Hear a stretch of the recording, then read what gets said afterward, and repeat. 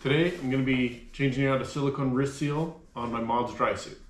I'll be using the supplied little tool. So I'm going to pay attention to the orientation. So I got the C of the closed is right here on this seam. I want it to be this ring put back in the exact same spot so that it's still lined up properly so that I can just get my glove and twist it on the right way. So I'm going to take the spoon, the curve pointed towards the suit.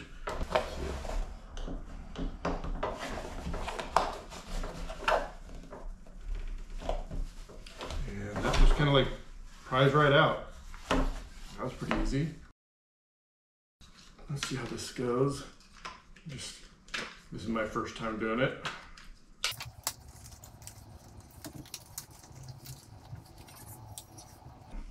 So there's sort of that outer rim or outer rib right here. I'm gonna try to get that butted up to the edge here. And so I got it kind of like rolled right there. I'm gonna make sure that it's not getting any rolls in there. And basically what I'm gonna do is just, the trick is to tighten it up, just get it kind of like that. And then I'm going to want the C of the closed lined up with this here. That's how it came out anyways. And no tool really needed to pop it back in. And this is just gonna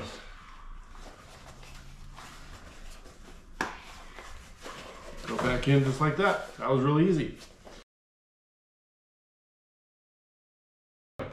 Now, this is going to be good to save as a backup still, because when the dry glove is on there, you still need the seal to be in the suit, in between the suit and the ring, for the suit to the ring to be a watertight seal. So even if this is ripped as much as it is, it's still good to keep that as a backup.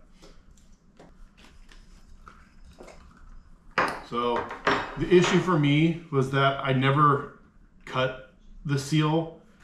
My wrists are a little bit outside the range of what they say these fit. So, and these are the large wrist seals. So I will need to trim them because basically it ripped because I was just stretching it way too much, trying to get my hand through there.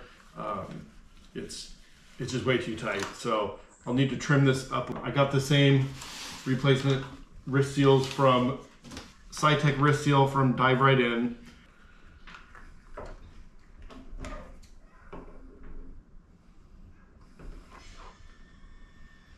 I'm going to open up the scissors as wide as possible to get it, try to be in one straight.